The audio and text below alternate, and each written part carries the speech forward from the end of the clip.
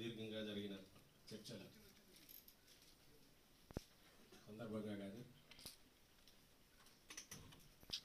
ఆ తర్వాత జనంలోకి ఉద్యోగుల్లోకి ఈరోజు వార్త తీసుకోవడంలో కానీ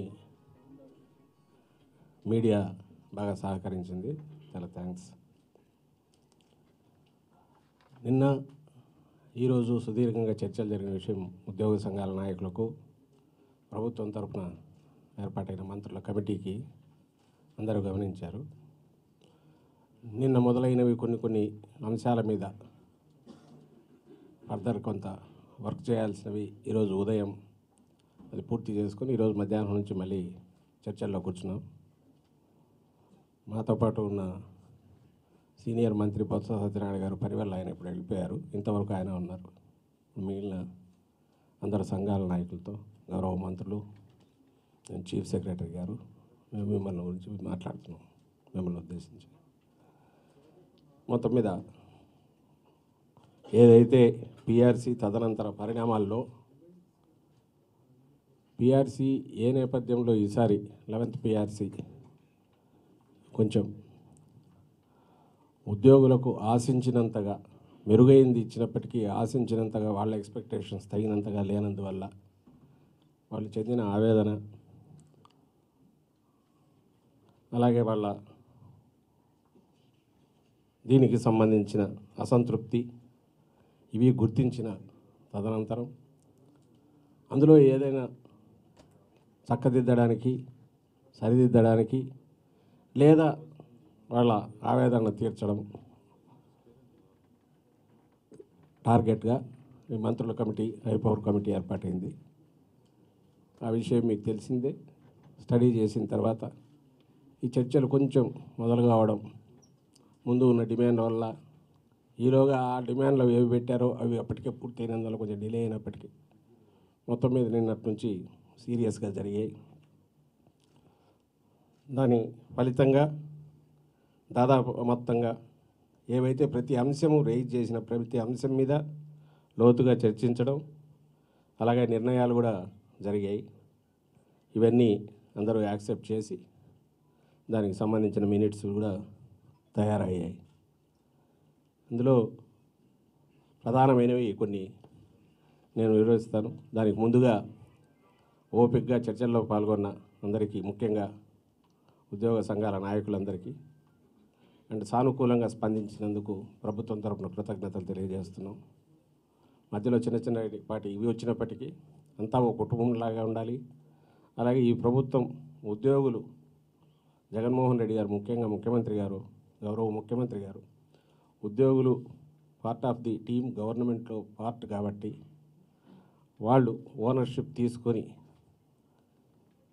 గవర్నమెంట్ కార్యక్రమాలు కానీ మిగిలినవి ప్రజల్లోకి చేయాల్సిన సంక్షేమ కార్యక్రమాలు అమలు చేయడంలో వాళ్ళ పాత్ర, స్టేక్ హోల్డర్స్గా వాళ్ళు చేయాల్సినవన్నీ చేయడం కోసం వాళ్ళను సంతృప్తిపరచడం అనేది బాధ్యతగా ముందు నుంచి గుర్తించినందువల్లే ఆ రోజు రాగానే 27% ఐఆర్ ఇవ్వడం, అలాగే ఉద్యోగులకు సంబంధించి చాలా వరకు అడగకుండానే చేయడం, ఇవన్నీ అందరూ గమనించినవి. ఇందులో కూడా ఇప్పుడున్న పరిస్థితుల్లో కొంచెం అశక్తత వల్ల, బాగా ఆర్థికంగా రాష్ట్రం ఉన్న పరిస్థితి వల్ల ఉన్నంతలో బెటర్ ఇది ప్యాకేజ్ అని తయారు చేయడం. అయితే అందులో కొన్ని ఇంతకుముందు మాకు వస్తున్నవి తగ్గిపోతున్నాయో అని ఉద్యోగుల్లో వచ్చిన అసంతృప్తి, దాని తర్వాత దాని మీద చర్చలు జరగడం వల్ల అవన్నీ చాలా వరకు సాల్వ్ అయిపోయాయి. ఇప్పుడు క్లుప్తంగా ఆ పాయింట్స్ కొన్ని మీకు చెప్తాను. ఇందులో ప్రధానంగా వీళ్ళు చర్చించిన దాంట్లో పిఆర్సీ రిపోర్ట్ సంబంధించి దాన్ని అడగడము, దానికోసం సపరేట్ జీవో ఇష్యూ కాగానే, సంబంధిత జీవో ఇష్యూ కాగానే పిఆర్సీ కమిటీ రిపోర్ట్ ఇవ్వాలని నిర్ణయం జరిగింది. అండ్ ఫిట్మెంట్ వరకు 23% ఏదైతే ఇంతకుముందు గతంలో నిర్ణయించింది అదే కొనసాగుతుంది. అలాగే హెచ్ఆర్ఏకు సంబంధించినంత వరకు గతంలో నిర్ణయించిన ఆఫీసర్స్ కమిటీ రిపోర్ట్ మేరకు ఏదైతే 8, 16, 24 పెట్టాము, దాన్ని ఇప్పుడు ఉద్యోగుల కోరిక మేరకు వాళ్ళు ఒక ఒక ప్రాతిపదిక తీసుకొని వీలైనంత వరకు బెటర్ ప్యాకేజీ వాళ్ళని తయారు చేసిన దాని ప్రకారం 50,000 జనాభా కంటే తక్కువ ఉన్నది కనుక 10% 11,000 సీలింగ్ పెట్టి దానికి. అలాగే 50,000 నుంచి 2 లక్షల వరకు 12%, 13,000 సీలింగ్తో, 13,000 రూపాయల సీలింగ్తో. 2 లక్షల నుంచి 50 లక్షల వరకు 16%, 17,000 రూపాయల సీలింగ్తో, మ్యాక్సిమం సీలింగ్తో. అలాగే ఈ 13 జిల్లాలకు సంబంధించిన ఇవి కూడా హెడ్ క్వార్టర్స్, జిల్లా హెడ్ క్వార్టర్స్ ఈ 16% దీంట్లో వచ్చే రకంగా కూడా ఒప్పందం జరిగింది. దాన్ని అంగీకరించడం జరిగింది కమిటీ, ఉద్యోగుల సంఘాల నాయకుల కోరిక మేరకు. ఇంకా దాని మీద 50 లక్షల పైన ఉన్నది 24%, వాళ్ళైతే 25,000 రూపాయలు అనేది. గతంలో 24% ఉంది కాబట్టి 50 లక్షల పైన అది అలాగే కొనసాగిస్తున్నాం. తర్వాత ఈ సెక్రటేరియట్ హెచ్ఓడీలకు సంబంధించినంత వరకు అది కనీసం ఈ 10 years ఏదైతే ఉందో దాన్ని కొనసాగించాలని రిక్వెస్ట్ చేశారు. మామూలుగా అయితే ఈ జూలైలో ఇప్పుడు ఎండ్ అవుతుంది, దాని తర్వాత దాని గురించి నిర్ణయిస్తామంటే కాదు ఇప్పుడే అయితే బాగుంటుందని ఆకాంక్ష వ్యక్తం చేశారు. సో అందువల్ల అది కూడా కన్సిడర్ చేసి ఈ 2 ఏళ్ళు అంటే జూన్ 24 వరకు దానికి సపరేట్ జీవో ద్వారా అది ఇష్యూ చేసి కంటిన్యూ చేయాలి ఆ ఫెసిలిటీ 24% హెచ్ఆర్ఏతో. ఇంతకుముందు 30 ఉండేది, అయితే హైదరాబాద్ ఇప్పుడు 24 అయింది కాబట్టి 24తో అప్పుడు వచ్చేటప్పుడు రీలొకేటెడ్ దీని కింద ఇచ్చిన ఫెసిలిటీని 2024 జూన్ వరకు కంటిన్యూ చేయాలని అంగీకారం కుదిరింది.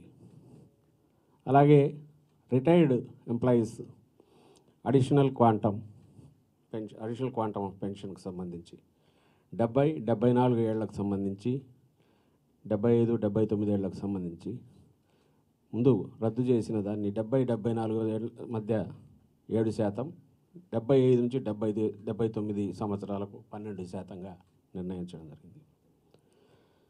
గ్రాట్యుటీ ప్రాస్పెక్టివ్లీ అంటే ఇప్పటి నుంచి ఉంటుంది, అంటే 22 జనవరి అంటే ఈ నెల నుంచి, నిన్న నెల నుంచి ఎప్పుడైతే ఇప్పుడు ఇంప్లిమెంట్ అయిందో అప్పటి నుంచి ఉంటుంది, రెట్రాస్పెక్టివ్ కాకుండా. అలాగే ఎనీ రికవరీస్ ఐఆర్ ఏదైతే 9 నెలలకు 1/7/2019 నుంచి 30/3/2020 వరకు ఐఆర్ ఇచ్చిందో ప్రభుత్వం 9 నెలల పాటు, అది రికవరీకి అంటే అడ్జస్ట్మెంట్కి పెట్టిన ప్రతిపాదన ఉపసంహరించుకోవడం జరిగింది.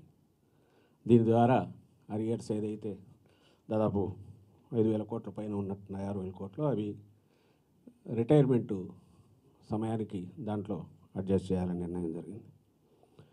అలాగే 10 ఏళ్ల పాటు సెంట్రల్ పిఆర్సీ అడాప్ట్ చేసుకున్నాం. అది ఉద్యోగుల కోరిక మేరకు దాన్ని మళ్ళీ 5 ఏళ్లకు ఇది చేయడం జరిగింది. అంటే పాత పద్ధతిలోనే స్టేట్ పిఆర్సీను ఇది అవుతుంది. అలాగే మామూలు అంత్యక్రియలకు సంబంధించిన ఖర్చులు మొత్తంగానే ఒక యూనిఫామ్గా 25,000 రూపాయలుగా ఫిక్స్ చేయడం జరిగింది. మామూలు ఇంతకుముందు నెల ఇది కానీ లేదా 15,000 కానీ ఉన్నట్టుంది, ఐ థింక్ అది 25,000కు ఫిక్స్ చేయడం జరిగింది.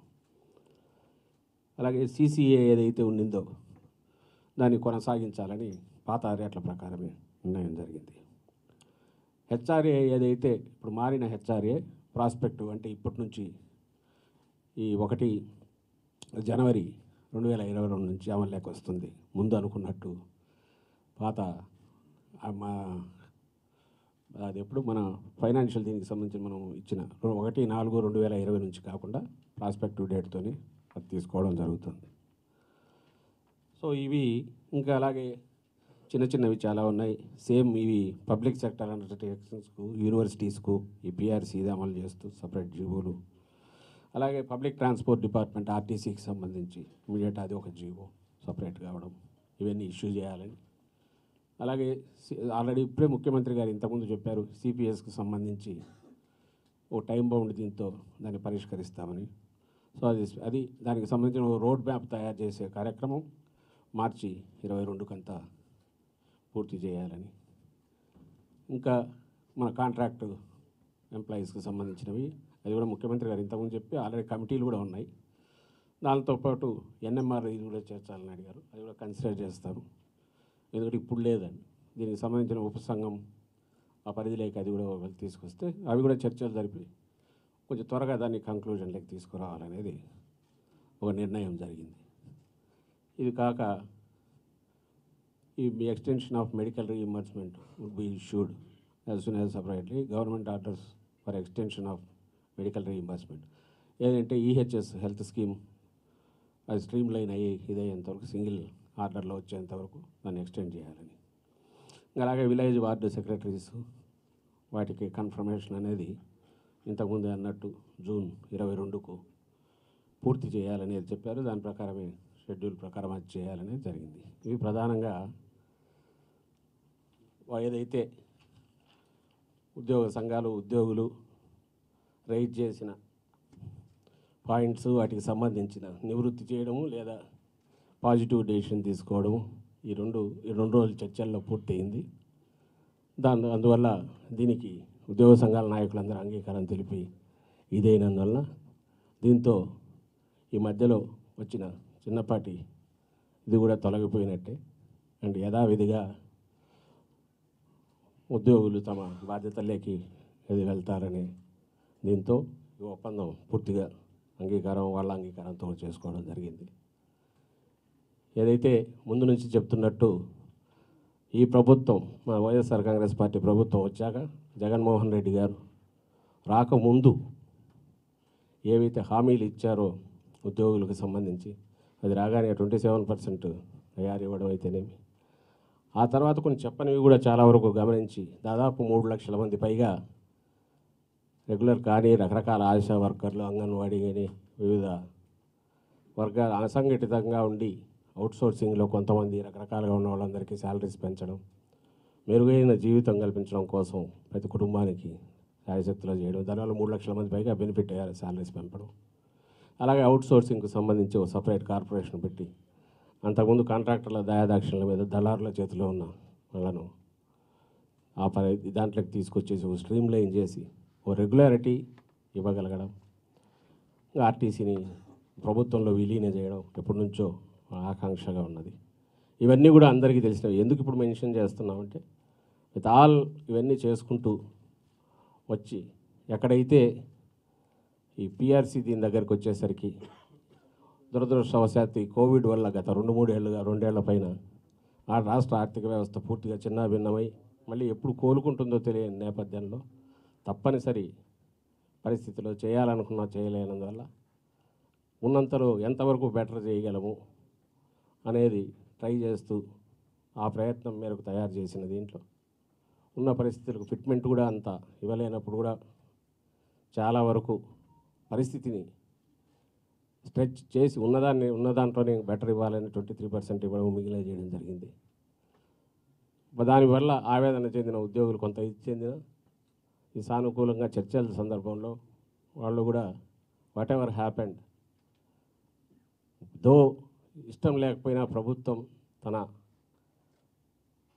ముఖ్యమంత్రి గారు తన మనసు అంగీకరించకపోయినా తప్పనిసరి పరిస్థితుల్లో ఇవి చేయాల్సి వచ్చింది, కానీ అదర్వైజ్ జరిగేది కాదు, మేము అర్థం చేసుకున్నామని అన్నారు. అలాగే ఉన్నంతలో బెటర్ చేయడానికి ఎక్కడా ఇంతవరకు ప్రభుత్వం వైపు నుంచి ఉద్యోగులు కొంచెం అసంతృప్తి చెందినా అది ప్రదర్శనలకు దారి తీసిన ఇటువైపు నుంచి ఎలాంటి ఇది చేయకుండా సంయమనంతో వ్యవహరించడం కూడా జనరల్గా ఉద్యోగుల పట్ల ఈ ప్రభుత్వం అప్రోచ్ ఎలా ఉంది అనేది కూడా సూచిస్తుంది. దానివల్ల కూడా ఇది త్వరగా సాల్వ్ కావడానికి దోహదం చేసిందని నేను భావిస్తూ ఇప్పుడు ఉద్యోగ సంఘాల నాయకులు మాట్లాడాల్సిందిగా కోరుతున్నాను.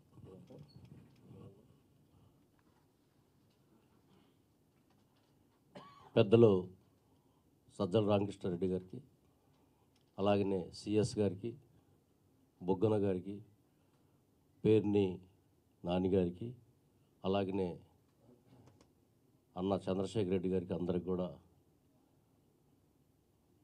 పిఆర్సి సాధనా సమితి పక్షాన నమస్సుమాంజలు తెలియజేసుకుంటూ గత 2 రోజులుగా సిఎస్ గారి ఆధ్వర్యంలో అలాగనే మంత్రిమండలి ఉపసంఘంతో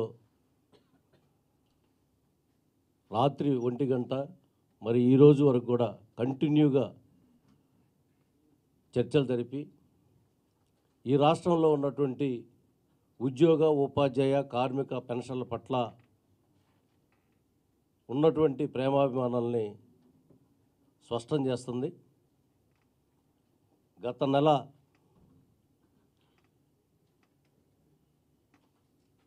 24వ తారీఖున చీఫ్ సెక్రటరీ గారికి పిఆర్సి సాధనా సమితి ఆధ్వర్యంలో యాజిటేషన్ ప్రోగ్రాం ఉద్యమ కార్యాచరణ ఇవ్వటం జరిగింది.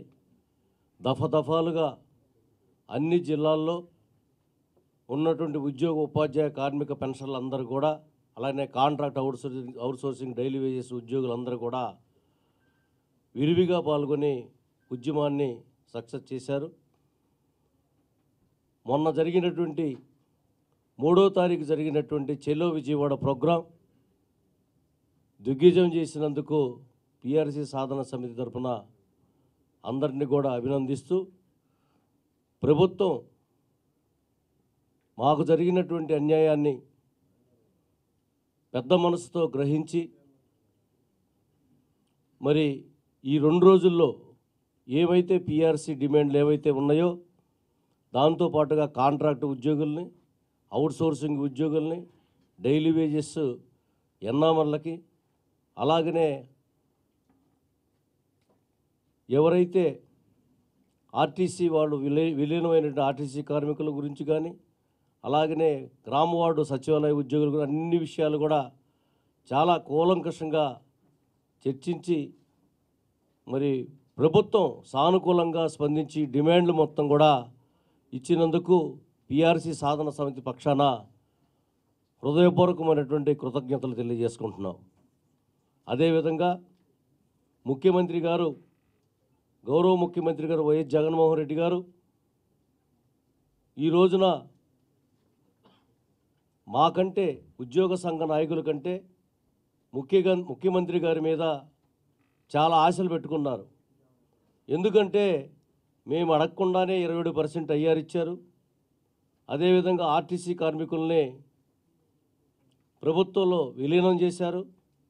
అలాగనే ఆశా వర్కర్లని వాళ్ళకి రావడం జీతాలు పెంచి, అదేవిధంగా గ్రామ వార్డు సచివాలయ వ్యవస్థని ఆయన యొక్క మానసిక పుత్రికలాగా మరి కరోనా టైంలో ఎంతో సేవలు చేసినట్టు ఆ వ్యవస్థను కూడా తీసుకొచ్చినటువంటి ఘనత గౌరవ ముఖ్యమంత్రి వైఎస్ జగన్మోహన్ రెడ్డి గారికి చెందుద్దని తెలియజేస్తున్నాం. అందువలన ఉద్యోగుల పట్ల మీకున్నటువంటి ప్రేమని, మీకున్నటువంటి అభిమానాన్ని ముఖ్యమంత్రి గారి మీద చాలా ఎక్స్పెక్టేషన్ ఉంది.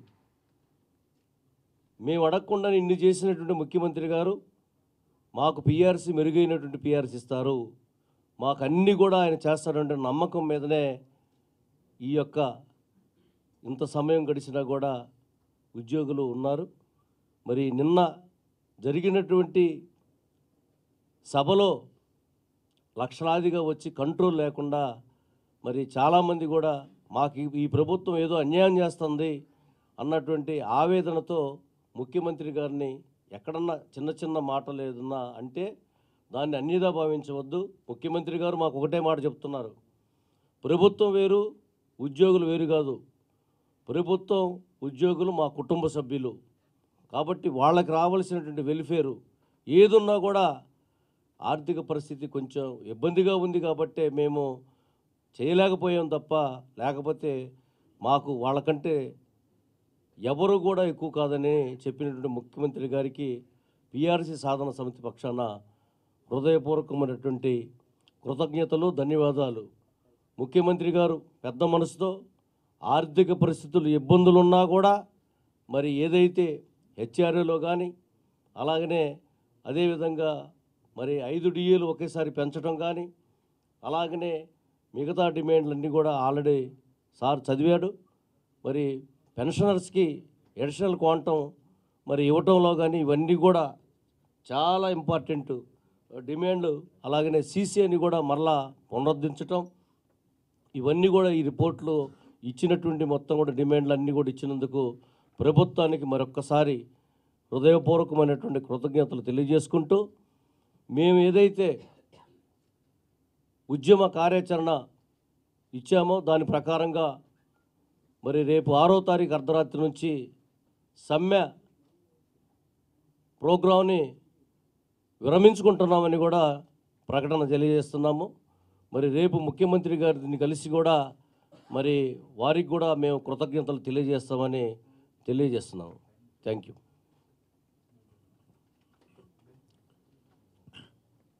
రెస్పెక్టెడ్ చీఫ్ సెక్రటరీ గారు, honourable ministers of committee and గౌరవనీయులు సజ్జల రామకృష్ణారెడ్డి గారు, మీడియా మిత్రులందరికీ హృదయపూర్వక నమస్కారం. ఈరోజు వాస్తవంగా ఒక గొప్ప ఇట్స్ ఎ గుడ్ డే ఎంప్లాయీస్కి ప్రభుత్వంలో, ఆంధ్రప్రదేశ్ ప్రభుత్వంలోని మేము అభిప్రాయపడతా ఉన్నాం. ఎందువల్లంటే వ్యవస్థలో ఉద్యోగులకి ప్రభుత్వానికి మధ్య అనేక అంశాల మీద అగ్రిమెంటు డిసగ్రిమెంటు అనేటువంటిది ఉండేటువంటి సహజం. అయితే మొదటిసారి ఇంత షార్ట్ టైంలో మా డిసగ్రిమెంట్ని వివిధ రూపాల్లో ఉద్యోగస్తులు, ఉపాధ్యాయులు, పెన్షనర్లు అందరూ తెలియపరిచినటువంటి నిరసన కార్యక్రమాల ద్వారా తెలియపరిచినటువంటి వారి మనస్సుని గుర్తెరిగి వెంటనే షార్ట్ టైంలో మరి మేము నోటీస్ ఇచ్చిన వెంటనే ఒక కమిటీని కాన్స్టిట్యూట్ చేయటం, ఆ కమిటీ వాళ్ళు కూడా మరి చాలా ఓపికగా ఇప్పటిదాకా నెగోషియేట్ చేయటం, మేజర్ ఇష్యూస్ సరే ఆర్థికపరమైనటువంటి ఇబ్బందులు వాస్తవంగా అయితే ఉద్యోగస్తులు ఈ ప్రభుత్వం నుంచి జగన్మోహన్ రెడ్డి గారి నుంచి ఎక్కువ పిఆర్సీ ఫిట్మెంట్ వస్తేనే ఆశించిన మాట అయితే యథార్థం. హై ఎక్స్పెక్టేషన్ ఉండటం కూడా ఓ రకంగా అది ఇబ్బందికరమైనటువంటి పరిస్థితి ప్రభుత్వానికి, ఇటు మా ఉద్యోగ సంఘాలకు కూడా అయ్యింది. అయితే మేము కూడా బలంగా నమ్ముతున్నాం ఈ కోవిడ్ నేపథ్యంలో ఆర్థిక పరిస్థితి ఈ రకమైన ఇబ్బంది లేకపోయినట్టయితే తప్పనిసరిగా ఎంప్లాయీస్, కామన్ ఎంప్లాయీ ఎక్స్పెక్టేషన్కి ఈ ప్రభుత్వం వచ్చి ఉండేది ఖచ్చితంగా అనేటువంటి అనుకుంటా ఉన్నాము. అది మరి తొందరగా ఈ మహమ్మారి నుంచి బయటపడి ఆ రాష్ట్ర ఆర్థిక పరిస్థితి పుంజుకుంటే మరలా అప్రాపరేట్ టైంలో ముఖ్యమంత్రి గారే ఉద్యోగులకి చేయాల్సినటువంటి సందర్భంలో సాయం చేస్తారని కూడా మేము బలంగా నమ్ముతూ, మేజర్గా ఈరోజు ఏదైతే మేము అశుతోష్ మిశ్రా కమిషన్ రిపోర్టు ఇవ్వాలని ఒక కన్విక్షన్గా ఉన్నదాన్ని, అది గవర్నమెంట్ యొక్క ప్రోరగేటివ్ అయినప్పటికీ కూడా మాకు ఉన్నటువంటి సాంప్రదాయం ప్రకారం ఇవ్వాలని కోరామో దాన్ని మరి మాకు అందజేయడానికి కూడా ప్రభుత్వం అంగీకరించింది. అదే రకంగా హెచ్ఆర్ఏ స్లాబులు ప్రధానంగా ఈ రికవరీస్ వచ్చాయనేటువంటి ఆందోళన ఎందుకు వచ్చిందంటే ఈ ఐఆర్ కంటే ఫిట్మెంట్ తగ్గడం వల్ల, అలాగే హెచ్ఆర్ఏ స్లాబ్స్ తగ్గడం వల్ల అది రికవరీ చేయాల్సినటువంటి పరిస్థితి వచ్చినటువంటిది ఎక్కువ తీవ్రమైన ఆందోళన వచ్చింది. దాన్ని కరెక్ట్ చేసే రీతిలో ఈరోజు మేము అడిగినట్టుగా హెచ్ఆర్ఏ స్లాబ్స్ని రివైజ్ చేయడం, అలాగే పెన్షనర్స్కి అడిషనల్ క్వాంటమ్ ఆఫ్ పెన్షన్ని విత్డ్రా చేసిన దాన్ని మళ్ళీ పునరుద్ధరించడమే కాకుండా మరి వారు ముందు కొంత పర్సంటేజ్ చెప్పినా మరలా మేము కాదని పట్టుబట్టినాక మరి మరలా పెద్ద మనసుతో ఆర్థిక మంత్రి గారు కూడా అనేక తర్జన భర్జన మధ్య దాన్ని 7% 12%గా మళ్ళీ దాన్ని రెస్టోర్ చేయడం, ప్రధానంగా ఎవరికి ఎటువంటి రికవరీస్ చేయకుండా ఉద్యోగులకు కానీ పెన్షనర్స్ కానీ ఎటువంటి రికవరీలు లేకుండా ఉండేలాగా నిర్ణయం తీసుకోవటం.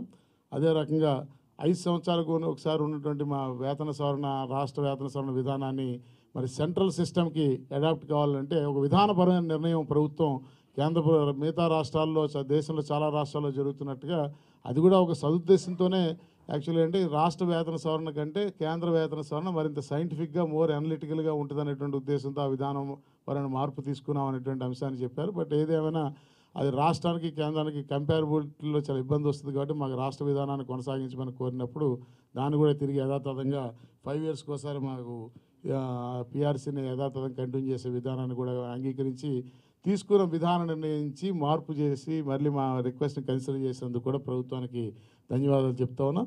అదే రకంగా పబ్లిక్ సెక్టర్ అండర్టేకింగ్స్కి, ఇతర కార్పొరేషన్స్, సొసైటీస్, యూనివర్సిటీస్ అందరికీ కూడా వేతన సవరణ అప్లికబుల్ చేయాలని, అదే రకంగా ఆర్టీసీ ఉద్యోగులకు సపరేట్గా ఉత్తర్వులు ఇవ్వాలని, ప్రధానమైనటువంటి సిపిఎస్ అంశం మీద చాలా స్పష్టంగా మరి ఏదైతే క్యాబినెట్ సబ్ కమిటీ ఉన్నదో, గ్రూప్ ఆఫ్ మినిస్టర్స్ కమిటీ ఉందో వాళ్ళు వెంటనే సమావేశమై మళ్ళీ మమ్మల్ని కూడా పిలిచి సంప్రదింపులు చేసి 31 మార్చిలోగా ఆ సమస్య పరిష్కారం ఒక స్పష్టమైన రోడ్ మ్యాప్ని డిక్లేర్ చేస్తామని చెప్పడం చాలా పెద్ద ఉపశమనం కలిగించేటువంటి అంశంగా మేము లక్షలాది మంది ఉద్యోగుల యొక్క యాస్పిరేషన్ కంక్లూజన్ దిశగా వెళ్ళేదానికి దోహదపడుతుందని కూడా మేము అభిప్రాయపడుతూ, అదే రకంగా కాంట్రాక్ట్ ఎంప్లాయీస్ రెగ్యులేషన్తో పాటు 25/11/93కి ముందున్న ఎన్ఎంఆర్ కంటింజెంట్ ఎంప్లాయీస్ని కూడా ఆ పరిధిలోకి, గ్రూప్ ఆఫ్ మినిస్టర్స్ కమిటీ పరిధిలోకి తీసుకోవాలన్నప్పుడు దాన్ని కూడా అంగీకరించారు.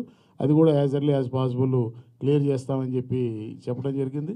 అలాగే విలేజ్ వార్డ్ సెక్రటేరియట్ ఎంప్లాయీస్కి కూడా జూన్ 30th వాళ్ళు ప్రొబేషన్ డిక్లేర్ చేసి వాళ్ళు కూడా నూతన పే స్కేల్స్ అమలు చేస్తామని కూడా చెప్పారు.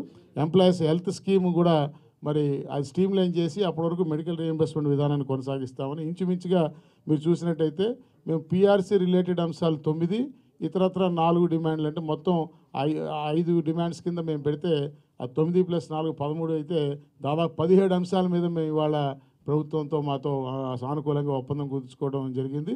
ఇది చాలా హర్షణీయమని ప్రకటిస్తూ ఇప్పుడున్న గివెన్ సిచ్యువేషన్లో రాష్ట్రం యొక్క ఆర్థిక పరిస్థితిని దృష్టిలో పెట్టి గివెన్ సిచ్యువేషన్లో ఇట్స్ ఎ గుడ్ డీల్ అనేటువంటి అభిప్రాయము వ్యక్తం చేస్తూ సహకరించినటువంటి ఉద్యోగ ఉపాధ్యాయ పెన్షనర్లందరికీ హృదయపూర్వకంగా ధన్యవాదాలు పీఆర్సీ సాధన సమితి పక్షాన్ని తెలియజేసుకుంటూ ఈ క్రమంలో ఆ బాధ ఆవేశము మాకు ఉన్నది పోయింది అనేటువంటి అదే సీసీఏని తీసేసిన దాన్ని కూడా రెస్టోర్ చేశారు. మరలా మాకు ఉన్నవి కొన్ని సౌలభ్యాలు తగ్గాయి అనేటువంటి బాధతో చాలామంది మరి కొంతమంది ఇండివిజువల్గా ఆ ఆవేశాన్ని వెళ్ళవెక్కే క్రమంలో ఎక్కడైనా పెద్దల ఎడల, మంత్రుల ఎడలు కానీ, చీఫ్ సెక్రటరీ గారి ఎడలు కానీ, లేదా గౌరవ ముఖ్యమంత్రి గారి ఎడలు కానీ ఎవరైనా ఏదైనా అబ్యూజింగ్గా మాట్లాడినటువంటి అనిపిస్తే దయచేసి వారందరూ దాన్ని పెద్ద మనసు చేసుకుని, అది పిల్లడు ఆకలేస్తే కోపం వస్తే తండ్రి మీద పేరెంట్ మీద అలిగితే కొట్లాడి మాట్లాడినట్టుగా భావించేమని చెప్పి నేను అప్పీల్ చేస్తాను. ఇవన్నీ డెమోక్రసీలో సహజం. ఏది ఏమైనా రేపు మరలా ముఖ్యమంత్రి గారిని స్వయంగా కలిసి మా అందరి తరఫున హృదయపూర్వకంగా ధన్యవాదాలు, కృతజ్ఞతలు వారికి తెలియజేయడంతో పాటు ఇప్పుడు మేమందరం 4 జేఏసీల పక్షాన మా పీఆర్సీ సాధన సమితి ఏకగ్రీవంగా ఈ డిమాండ్స్, ఈ అగ్రిమెంట్ని ఆమోదిస్తూ మేము ప్రకటించినటువంటి కార్యాచరణ సమ్మెను విరమించుకుంటున్నట్టుగా ప్రకటన చేస్తూ మీడియా సమక్షంగా నల్ల బ్యాడ్జిని తొలగిస్తూ ఉన్నాను.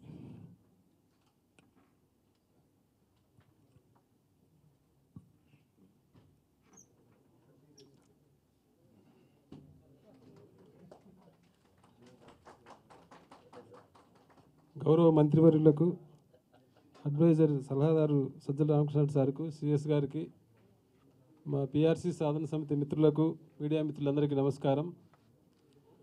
ముఖ్యమంత్రి గారు ఉద్యోగుల మీద ఎంత అభిమానం ఉందో మళ్ళీ ఒకసారి చూపించిండ్రు. ఎందుకంటే గత 3వ తారీఖున ఉద్యోగులందరూ వేల మంది ఉద్యోగులు రోడ్డు మీదకి వచ్చి పీఆర్సీ వల్ల నష్టం జరిగిందని మా ఆవేదన వెళ్ళిపుచ్చినప్పుడు వెంటనే స్పందించి ఒక 24 గంటలు కూడా గడవకముందే ముఖ్యమంత్రి గారు దీని మీద ప్రత్యేకమైన దృష్టి పెట్టి ఈ 2 రోజులుగా మీరు అందరూ చూసింటారు. ఈ 2 రోజులుగా ఇదే అంశం మీదనే దాదాపు ముఖ్యమంత్రి గారు కానీ, మంత్రుల కమిటీ వాళ్ళు కానీ మాతో చర్చించడము, మేము చెప్పిన అంశాలను మళ్ళీ వాళ్ళు పునఃసమీక్షించుకొని ఆర్థికపరమైన అంశాలన్నీ బేరీజ్ వేసుకొని మా అందరికీ ఆమోదయోగ్యమైన ఒక సొల్యూషన్ కనుక్కోవడంలో ముఖ్యమంత్రి గారు చూపించిన చొరవ, ముఖ్యమంత్రి గారు ఉద్యోగుల మీద ఎంత అభిమానం ఉందో మరొకసారి చూపించుకున్నారు. అందుకు ముఖ్యమంత్రి గారికి మా పీఆర్సీ సాధన సమితి పక్షాన హృదయపూర్వక కృతజ్ఞతలు తెలియజేస్తున్నాం. ఈరోజు మేము అంటే అన్ని డిమాండ్లలో కొంత కాంప్రమైజ్ మేము కావాల్సి ఉంది, గవర్నమెంట్ కొద్దిగా తగ్గాల్సింది. కానీ మేము ఎక్కువ కాంప్రమైజ్ అయ్యే అవకాశం లేకుండానే మేము పెట్టిన డిమాండ్లో చాలా వరకు, అంటే 1-2 తప్ప మిగతా చాలా అంశాల్లో ప్రభుత్వం సానుకూలంగా స్పందించి మేము అనుకున్నట్లుగానే మాకు నిర్ణయం రావడం జరిగింది. అందులో ముఖ్యమైనది మాకు సచివాలయానికి సంబంధించి సచివాలయ ఉద్యోగులకు ఒక ఫెసిలిటీ ఉంది. హైదరాబాద్ నుంచి రాజధాని ఇక్కడ తరలి వచ్చినప్పుడు సచివాలయంలో పనిచేసే ఉద్యోగులందరికీ హైదరాబాద్లో ఏదైతే హెచ్ఆర్ఏ ఉందో దాన్ని కొనసాగిస్తామని. యాక్చువల్గా దాన్ని 10 ఏళ్ళకు ఒకసారి కొనసాగించాలి. కానీ గతంలో ప్రతి సంవత్సరం మేము వెళ్ళి అడగడము, అప్పుడు కొనసాగించడం అలా ఉండేది. ఇప్పుడు అట్లా కాదు సార్, ఒకేసారి మాకు 24 వరకు ఇవ్వండి అని చెప్తే ప్రభుత్వం అంగీకరించి సచివాలయంలో పనిచేసే అందరు ఉద్యోగులకు, అంటే రీలొకేటెడ్ అనే పదం లేకుండా సచివాలయంలో పనిచేసే ఉద్యోగులందరికీ, హెచ్ఓడిస్లో పనిచేసే ఉద్యోగులందరికీ కూడా 24% హెచ్ఆర్ఏను కొనసాగిస్తూ నిర్ణయం తీసుకునేందుకు ప్రభుత్వానికి కృతజ్ఞతలు తెలియజేస్తున్నాం. అలాగే సీసీఏను తీసేసిన మళ్ళీ కొనసాగించినందుకు కూడా ప్రభుత్వానికి కృతజ్ఞతలు. అలాగే అన్నిటికంటే ముఖ్యమైనది 10 సంవత్సరాలు పీఆర్సీ అంటే ఉద్యోగులు కొంచెం, అంటే 10 ఏళ్ళకు ఒకసారి జీతాలు పెరగడం అంటే ఇబ్బంది అని భావించి దాని మీద ఎక్కువ ఉద్యోగులు ఆందోళన చెందిండ్రు. దాన్ని వెనక్కి తీసుకొని మళ్ళీ 5 సంవత్సరాలకే పీఆర్సీ ఇవ్వాలని ప్రభుత్వం నిర్ణయం తీసుకునేందుకు కూడా కృతజ్ఞతలు. అలాగే విలేజ్ వార్డ్ సెక్రటరీ ఎంప్లాయీస్ కూడా వాళ్ళు ఏదైతే ముఖ్యమంత్రి గారు కమిట్మెంట్ ఇచ్చిండ్రో దాని ప్రకారమే ప్రొబేషన్ డిక్లేర్ చేస్తామని చెప్పిండ్రు. అయితే దీని మీద నిన్న మన మీడియా మిత్రులు ఎక్కడి నుంచి వచ్చిందో వాళ్ళకు ఒక అపోహ వచ్చింది. వాళ్ళకు కొత్త స్కేల్స్ ఇవ్వమని మంత్రుల కమిటీ తేల్చి చెప్పినట్టుగా అన్ని టీవీలో స్క్రోలింగ్ రావడంతో వాళ్ళు చాలా ఆందోళనకు గురైండ్రు. దాని మీద ఈరోజు మేము ప్రత్యేకంగా మాట్లాడినాము. దాని మీద క్లారిటీ కూడా మాకు మంత్రులు వాళ్ళు కానీ సిఎస్ గారు కానీ ఇచ్చిండ్రు. వాళ్ళకు ప్రొబేషన్ డిక్లేర్ అయిన తర్వాత ఖచ్చితంగా రివైజ్డ్ కొత్త పే స్కేల్స్ ప్రకారమే వాళ్ళకి శాలరీ ఉంటుందని చెప్పి ప్రభుత్వం నుంచి స్పష్టమైన క్లారిటీ వచ్చింది. కాబట్టి దానికి కూడా ప్రభుత్వానికి కృతజ్ఞతలు తెలియజేస్తున్నాం.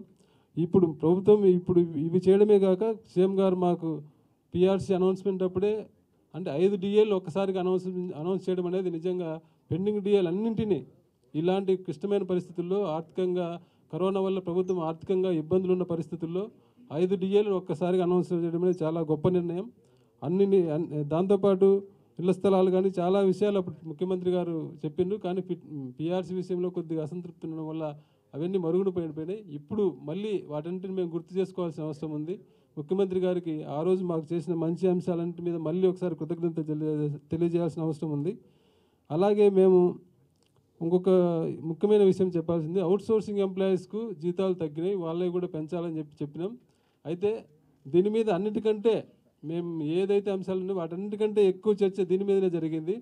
దీంట్లో మాకు మంత్రివర్యులు కానీ సలహాదారు కానీ చెప్పింది, అవుట్సోర్సింగ్ ఉద్యోగులకు మీకంటే ఎక్కువ కన్సర్న్ మాకుంది.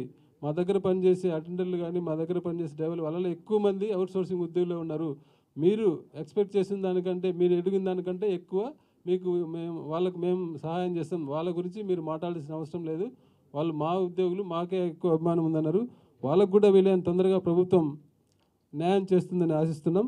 ఓవరాల్గా చూసుకుంటే ప్రభుత్వం నుంచి ఇంత మంచి సానుకూల స్పందన ఇంత త్వరగా వచ్చి మేము సమ్మెకు వెళ్ళాల్సిన అవసరం లేకుండా, అంటే గతంలో కూడా ఇలాంటి ప్రోగ్రాంలు కానీ ఆందోళన కార్యక్రమాలు కానీ చాలా జరిగినాయి. అప్పుడెప్పుడు నాకు తెలిసి ఇంత స్పీడ్గా ఇంత ఫాస్ట్గా ఉద్యోగులకు మేలు చేసే ఇంత మంచి నిర్ణయాలు గతంలో జరిగినట్లు లేదు. ఇప్పుడు ముఖ్యమంత్రి గారి చొరవ వల్లనే, ముఖ్యమంత్రి గారికి ఉద్యోగుల మీద ఉండే అభిమానం వల్లనే ఇంత త్వరగా ఈ సమస్య పరిష్కారం అయిందని నేను భావిస్తున్నా. మా మిత్రులు చెప్పినట్లే ఈ ఆవేదనలో బాధలో కొందరు హద్దు మీరి ఒకరిద్దరు మాట్లాడి ఉండొచ్చు. అవన్నీ ముఖ్యమంత్రి గారు చాలా హుందాగా ఉంటారు, ఇట్లాంటివన్నీ పట్టించుకోరు. అయినా మా బాధ్యతగా ముఖ్యమంత్రి గారికి మా ఉద్యోగుల తరపున హృదయపూర్వక క్షమాపణలు చెప్తున్నాం సార్. అలాగే మేము కూడా మా పిఆర్సీ సాధన సమితి పక్షాన మాకు కూడా, అంటే ముఖ్యమంత్రి గారు చాలా పెద్ద మనసుతో ఆలోచిస్తారు. ఏదైనా ఇలాంటి పిఆర్సీ ఆయన మనసులో నుంచి రాదు అని గట్టిగా నమ్ముతున్నాం. కాబట్టి దీనికి అంతటికి కారణం ముఖ్యమంత్రి గారి చుట్టూ ఉండే కొందరు అధికారులు కానీ కొందరు అడ్వైజర్లు కానీ అనే భావన ఉంది. కాబట్టి మేము కూడా ఒక్కొక్కసారి మేము కూడా కొద్దిగా మాట తప్పి ఏమైనా మాట్లాడించే పెద్దలు మనసులో పెట్టుకోకుండా వారు కూడా మమ్మల్ని క్షమించాలని చెప్పి కోరుతూ సెలవు. Thank you very much. స్ట్రైక్ను already మీరు చెప్పింది కదా, నా పిఆర్సీ సాధన సమితి అంటే అందరం ఒకటే, నలుగురు చైర్మన్లు కలిసి ప్రభుత్వం సానుకూలంగా స్పందించి మేము అడిగిన వాటిలో చాలా వరకు మంచి నిర్ణయాలు మేము ఊహించినట్టుగా ఇచ్చింది. కాబట్టి సమ్మె చేయాల్సిన అవసరం లేదని మేము భావిస్తూ సమ్మెను విరమించుకుంటున్నాం. Thank you.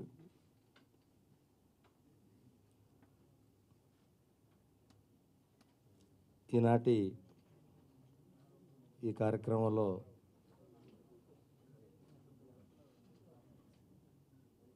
ఏదైతే మంత్రుల కమిటీ పక్షాన ఆర్థిక శాఖ మార్చులు గారికి, అదేవిధంగా గౌరవ మున్సిపల్ శాఖ మార్చులు గారికి, రవాణా శాఖ మార్చులు గారికి, గౌరవ సజ్జల గారికి, గౌరవ చీఫ్ సెక్రటరీ గారికి, ప్రిన్సిపల్ సెక్రటరీ గారికి, చంద్రశేఖర్ రెడ్డి గారికి అందరికి ముందుగా మా యొక్క నమస్కారాలు.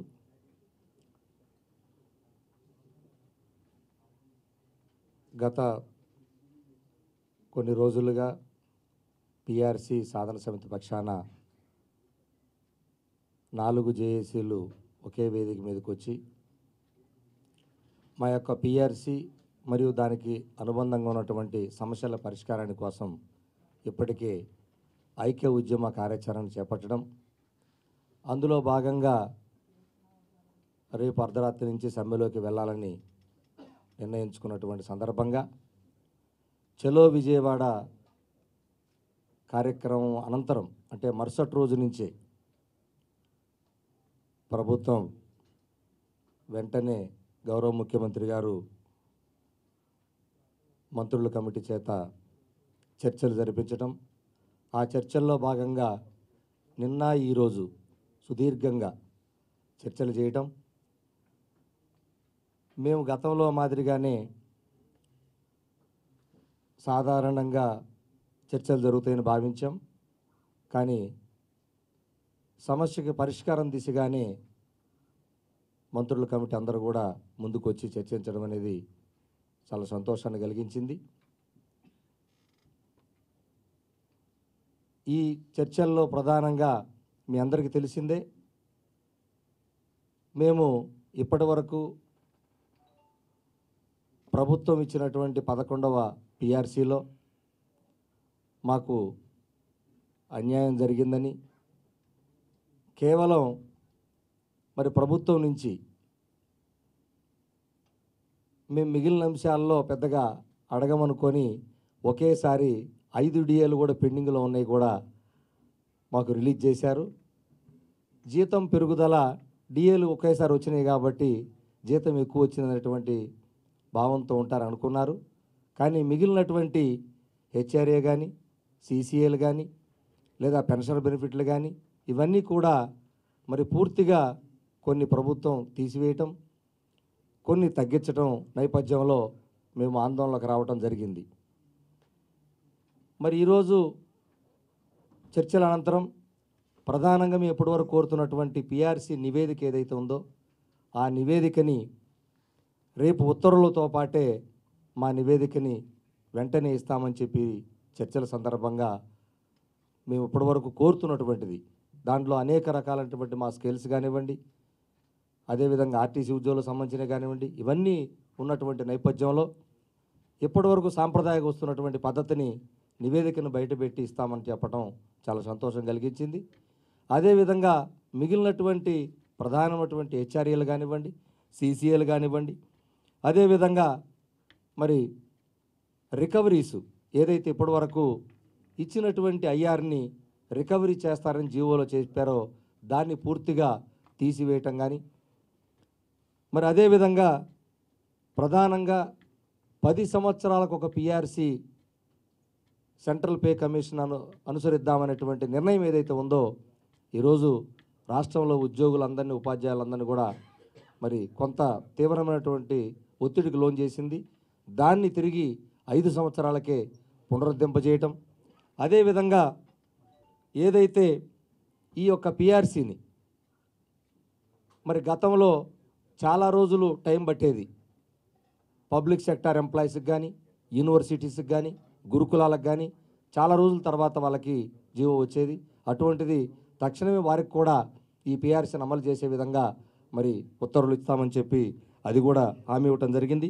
అదేవిధంగా ఆర్టీసీ ఉద్యోగులు ఎవరైతే ఉన్నారో మరి పీటీడీ ఎంప్లాయీస్ వారికి కూడా మరి సపరేట్గా ఉత్తర్వులు ఇవ్వటానికి కూడా అంగీకారం చెప్పడం కానీ, ఇక మిగిలినటువంటి అనేక సమస్యలు అంటే పిఆర్సీతో పాటు అనుబంధంగా ఉన్నటువంటి సిపిఎస్ రద్దంశం కూడా కానీ, లేకపోతే కాంట్రాక్టు ఉద్యోగుల క్రమబద్ధీకరణ కానివ్వండి, అదేవిధంగా వార్డు గ్రామ సచివాలయ ఉద్యోగుల సమస్యలు కానివ్వండి, అవన్నీ కూడా ఒక రోడ్డు మ్యాప్ లాగా అంటే ఇక నుంచి ఆ ఇష్యూస్ని కూడా సీరియస్గా తీసుకొని గౌరవ చీఫ్ సెక్రటరీ గారి ఆధ్వర్యంలో, అదేవిధంగా మిగతా కమిటీలు ఏదైతే ఉన్నాయో ఆ కమిటీల ఆధ్వర్యంలో తక్షణమే మరి పరిష్కరించి దిశగా మరి ఒక రోడ్డు మ్యాప్ని కూడా సిద్ధం చేస్తామని చెప్పడం అనేది చాలా సంతోషాన్ని కలిగించింది. మరి ఇవన్నీ కూడా ప్రధానంగా ఉద్యోగులు, పెన్షనర్లు, ఉపాధ్యాయులు తీవ్రంగా ఎదురు చూస్తున్నటువంటి మెడికల్ రీయింబర్స్మెంట్ ఏదైతే మరి 1/8/2021 నుంచి కంటిన్యూషన్ లేక వేలాది మంది ఉద్యోగులు, ఉపాధ్యాయులు పెన్షన్ల యొక్క బిల్లులన్నీ ఆగిపోయినాయి.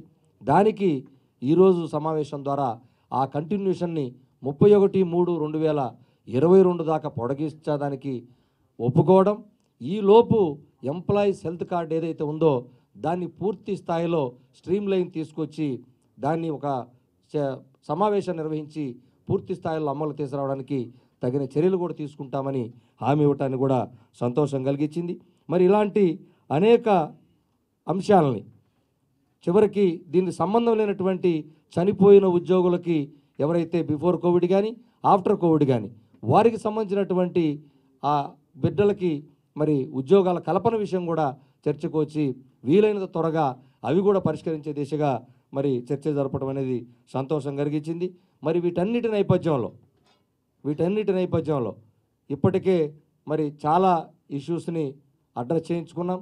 ఇంకా రాబోయే రోజుల్లో అనేక సమస్యలను పరిష్కరించుకుంటున్నాం. కాబట్టి మరి దీనిలో ఏదైతే ఇప్పటివరకు మేము పిఆర్సీ సాధన సమితి పక్షాన సమ్మె నోటీసుని జారీ చేస్తున్నామో దాన్ని మరి సమ్మె నోటీసుని ఉపసంహరించుకుంటూ అదేవిధంగా ఇంకా ఉన్నటువంటి సమస్యలు ఈరోజు మొత్తం సమస్యలు అయిపోయినాయని మేము చెప్పట్లేదు. అదేవిధంగా ఇంకా పరిష్కరించాల్సిన సమస్యలు ఉంటాయి.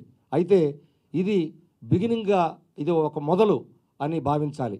ఎందుకంటే నలుగురు ఒకే వేదిక మీదకి వచ్చి ప్రభుత్వంతో చర్చలకు వచ్చినప్పుడు మరి ఇదే ఐక్యతని కొనసాగిస్తూ ప్రభుత్వం దగ్గర మనకు రావాల్సినటువంటి ఉద్యోగులు, ఉపాధ్యాయ పెన్షన్ల సమస్యలు ఏమైనా సరే, అదేవిధంగా contract, outsourcing, NMR, part time, full time కంటింజెంట్లు వాళ్ళ సమస్యలు కానీ ఎవరైనా సరే, వార్డు గ్రామ సచివాలయ ఉద్యోగులు కానీ, ఆర్టీసీలు కానీ, ప్రతి అంశాన్ని కూడా రాబోయే రోజుల్లో ఈ ఐక్యతతోనే తప్పకుండా తెస్తాం. ఇది ఒక మొదలుగా గమనించండి. ఇంకా కొంతమంది భావిస్తూ ఉండొచ్చు, ఏంటి అన్నీ ఒకేసారి పూర్తి చేసుకోకుండా సమ్మె విరమించారనేటువంటి భావంతో ఒకరిద్దరు కూడా మాట్లాడే వాళ్ళు కూడా ఉంటారు. వారికి కూడా అప్పీల్ చేస్తున్నాం, దయచేసి గమనించండి. ఇది ఒక మొదలు పెట్టాం. ఏది మొదలైన రోజునే అన్నీ పూర్తి చేసుకోలేం. తప్పకుండా రాబోయే రోజుల్లో ఇదే చిత్తశుద్ధితో, నిజాయితీతో నలుగురం కలిసి పనిచేసి తప్పకుండా మీ కోరికల సాధనలో మేము కష్టపడతామనేటువంటి హామీని కూడా మీ అందరికి కూడా తెలియజేస్తున్నాం. అదేవిధంగా మరి ఈ యొక్క ఉద్యమ కార్యాచరణలో భాగంగా అక్కడక్కడ ప్రధానంగా మరి గౌరవ ముఖ్యమంత్రి గారి కానీ ఆ తర్వాత నాకు తెలిసి సజ్జల గారి మీదనే మేము ఎక్కువగా మాట్లాడింది. కాబట్టి వారిద్దరిని కూడా మేము కోరుతున్నాం, సార్ పెద్ద మనుషులుగా మీరు మాకు కుటుంబంలో పెద్ద లాంటి వారు, చిన్న మరి ఎవరన్నా తెలిసో తెలియకో ఆ ఆవేదనతోనో లేకపోతే కొంత బాధ కలిగో అని ఉంటే అటువంటి అనేదా భావించొద్దని, అలాంటి మరి బిడ్డల్లాంటి వాళ్ళని మమ్మల్ని హక్కును చేర్చుకునేటువంటి బాధ్యత మీ మీద కూడా ఉంటుందని, మేము అలిగినా ఏం చేసినా మరలా మీ దగ్గరికే వచ్చి సమస్యలు పరిష్కరించుకోవాలి కాబట్టి ఆ దిశగా మమ్మల్ని హక్కును చేర్చుకోవాలని చెప్పి వారిని కూడా కోరుకుంటూ, అదేవిధంగా మాకు ఈ ఉద్యమ సందర్భంగా ఎంతో చక్కగా సహకరించినటువంటి మీడియా మిత్రులకు ప్రత్యేకంగా ధన్యవాదాలు తెలియజేస్తున్నాం. మా ఉద్యమానికి చాలా అండగా నిలిచారు. అదేవిధంగా మా ఉద్యమ సందర్భంగా మాకు సంఘీభావాన్ని తెలియజేసినటువంటి పీడీఎఫ్ ఎమ్మెల్సీలు కానీ, కార్మిక సంఘాలు కానీ, అదేవిధంగా అనేక ప్రజా సంఘాలు కానీ చాలామంది మాకు ఎంతో సహకరించారు. వారందరికీ కూడా ధన్యవాదాలు చెప్తున్నాం. అదేవిధంగా మరి మాకు ఈ సందర్భంగా చలో విజయవాడ సందర్భంగా ఏదైతే అక్కడక్కడ మరి దాదాపుగా కేసులు కానీ ఎవరు ఏం పెట్టలేదని మాకు అధికారులు కానీ అదేవిధంగా మంత్రివర్యులు హామీ ఇచ్చారు. అలాంటి ఏమన్నా కూడా తప్పకుండా మేము వెంటనే అలాంటివి ఉన్నా కూడా తీసేస్తామనే హామీ కూడా లభించడం జరిగింది. కాబట్టి మరి ఈ సందర్భంగా ఏదైనా మిగిలిన సమస్యలు, డిమాండ్లు ఏదైతే మా ఉన్నాయో 71 డిమాండ్ల మీద కూడా అతి త్వరలోనే అవి కూడా పరిష్కరించే దిశగా తీసుకెళ్తానని చెప్పి గౌరవ చీఫ్ సెక్రటరీ గారు కూడా హామీ ఇవ్వడం జరిగింది. కాబట్టి వారికి కూడా ప్రత్యేకమైనటువంటి ధన్యవాదాలు. మా చీఫ్ సెక్రటరీగా మా కుటుంబానికి పెద్ద అయినటువంటి ఉద్యోగుల పెద్ద చీఫ్ సెక్రటరీ గారికి, వారికి కూడా అదేవిధంగా ప్రిన్సిపల్ సెక్రటరీ జేఆర్ గారికి కూడా ధన్యవాదాలు తెలియజేసుకున్నాను. Thank you.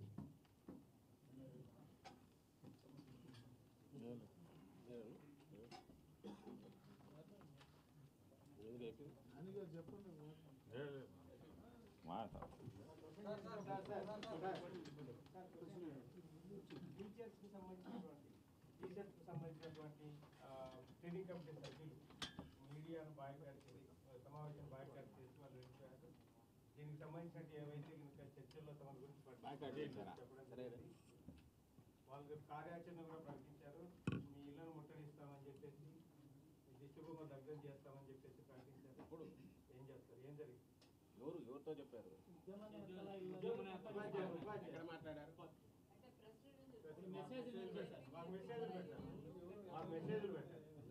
హలో,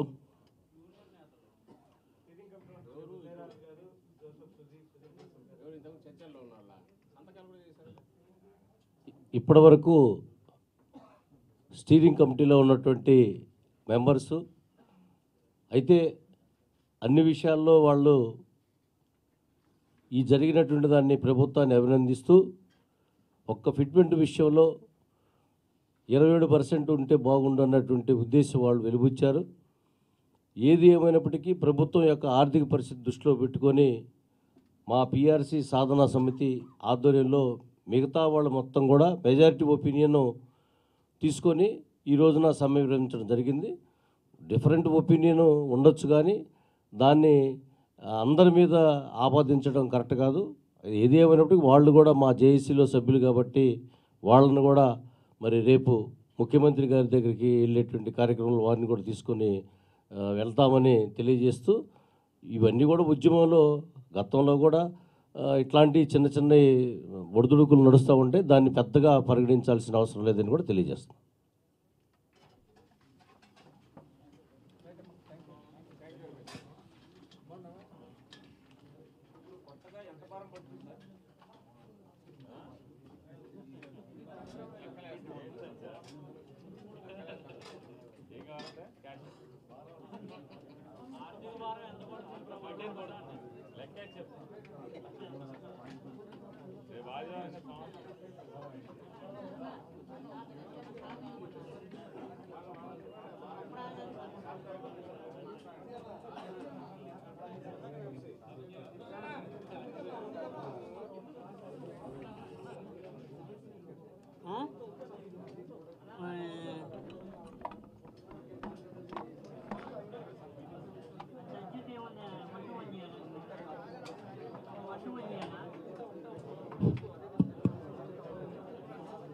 మీడియా వాళ్ళందరూ ఉండండి అమ్మా.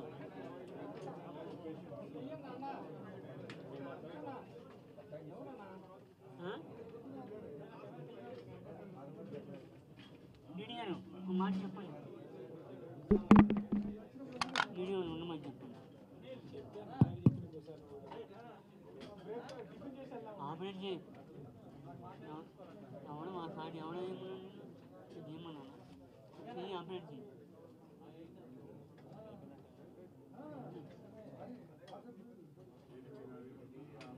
అన్నా మీడియా ఉన్నాడు.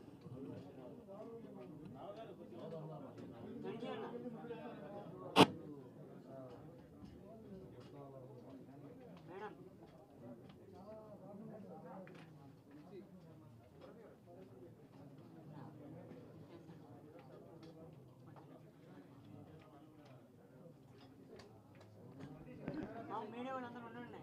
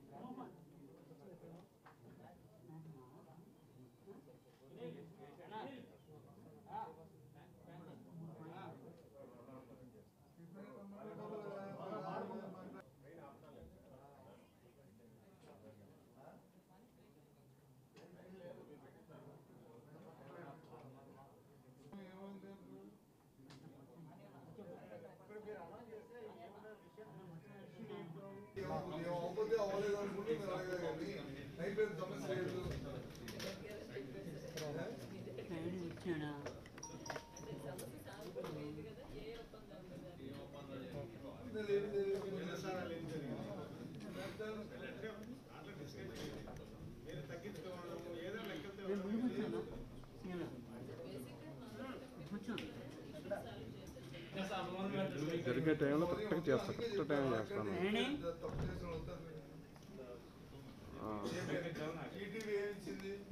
వచ్చాను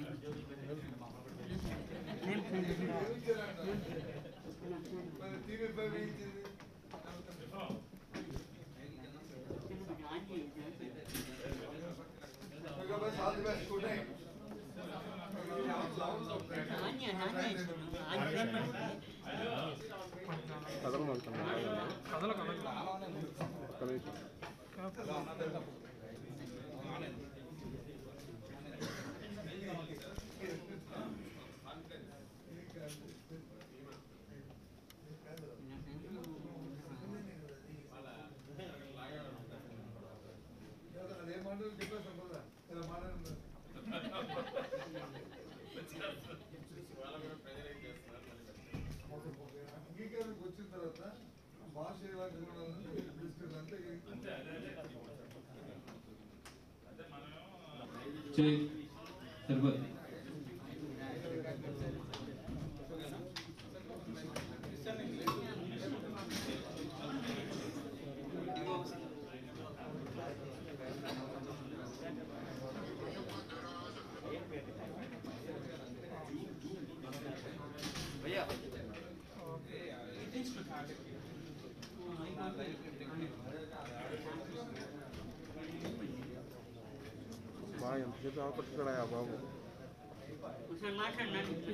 check check mic check 1 2 3 check mic check 1 2 3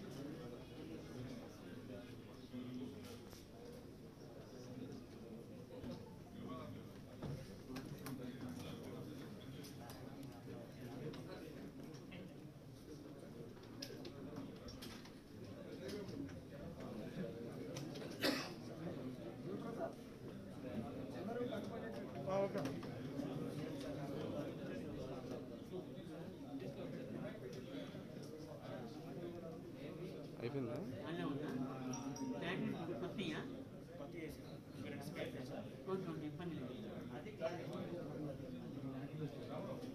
తీసుకొని వచ్చినప్పుడు ఆ చేయండి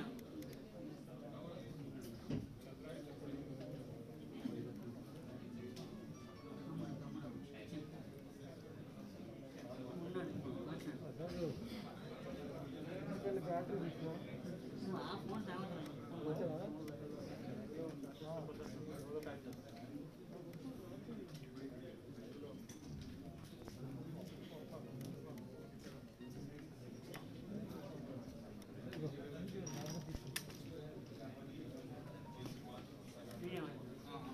అయిపోయినాక వీడియో ఉండండి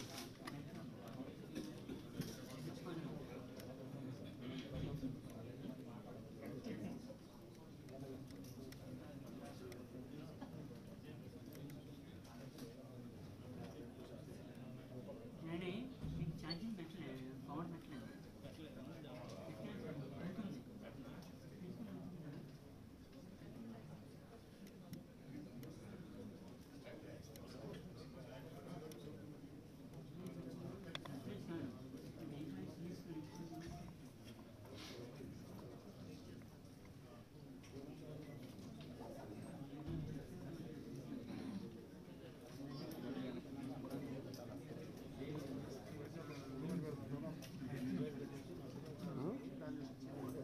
ఆపేశారా?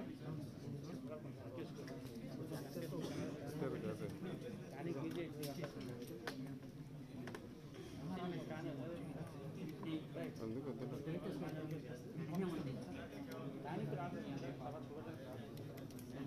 లో లో ఏయ్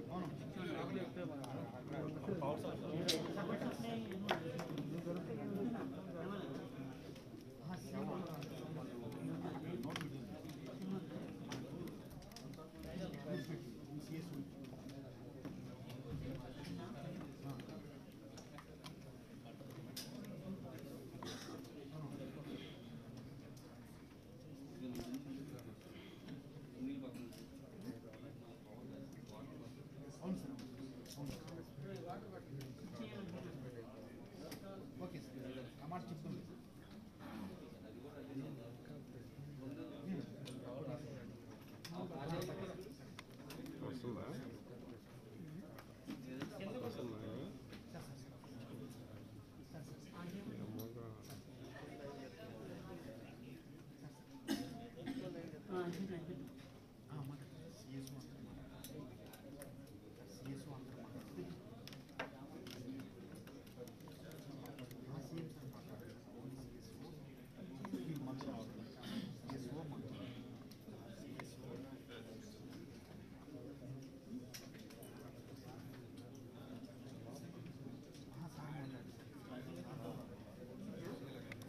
సాయి అయిపోతుంది. సాయి అయిపోతుంది చెప్పు.